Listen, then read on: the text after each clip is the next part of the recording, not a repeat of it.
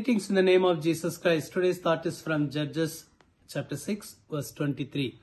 Judges chapter 6 verse 23. Then the Lord said to him, "Peace be with you. Do not fear. You shall not die." This word given to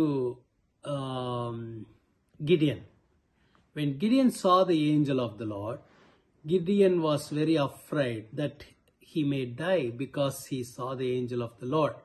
That time the Lord said to him, "Peace be with you, do not fear, you shall not die."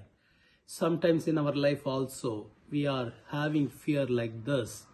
For some reason, we are thinking that we may die or we will die because of some sickness or because of some bad things will happen, or some accidents will happen, or something will attack my family, maybe my beloved ones will die. Like that's different kind of fear attacking us and putting hopelessness in our heart. But the same word which God gave to Gideon, he wants to give it to you also. Peace be with you. You shall not die. Do not fear.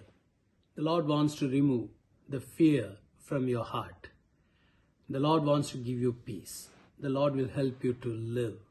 Bible says Jesus Christ came to give you life and abundant life. He will give you the abundant life. Shall we do a word of prayer? Let's pray. Jesus, we need your word. We need your touch. We need your presence.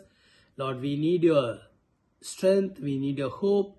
Lord Jesus, you are our hope. Encourage your children. Bless them abundantly. Remove every fear about their future, fear of sickness, fear of death. Remove every fear from their heart, oh God. Let your presence continuously fill them and lead them and guide them, Lord. Bless them abundantly, Lord. Let this day be a day of miracle for your children.